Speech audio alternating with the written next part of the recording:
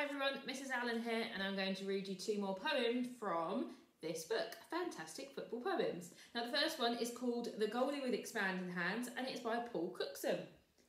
Any crosses, any shots, I will simply stop the lot. I am always in demand, the goalie with expanding hands.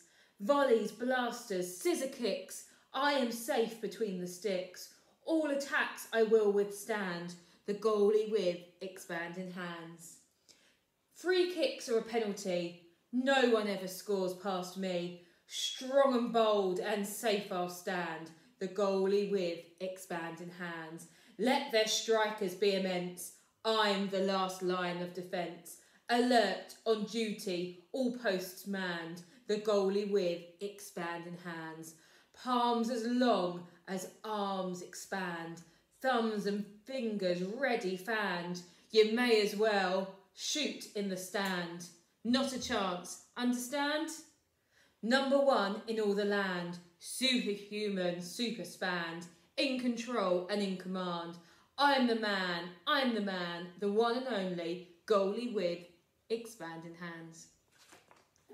And the second poem I'm going to read to you is called Cyril the Centipede, and it's by Jeremy Lloyd. Cyril the Centipede loved playing games, and his favourite was football.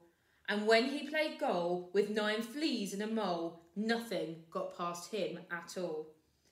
They played spiders and newts, but his 100 boots gave his team very little to do.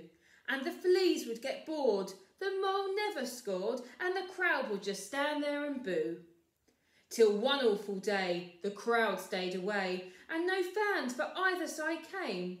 But, all said and done, when it's none, it's not really much of a game. Then Cyril the Centipede hurt his back leg, the 100th one down on the right, so he used a small stick and went 99 click.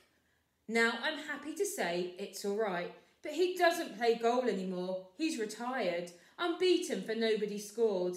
Now he just referees for the spiders and fleas, and even the mole has just scored. Hope you enjoyed both of those poems, and I'll be back with you again very soon. See you later. Bye bye.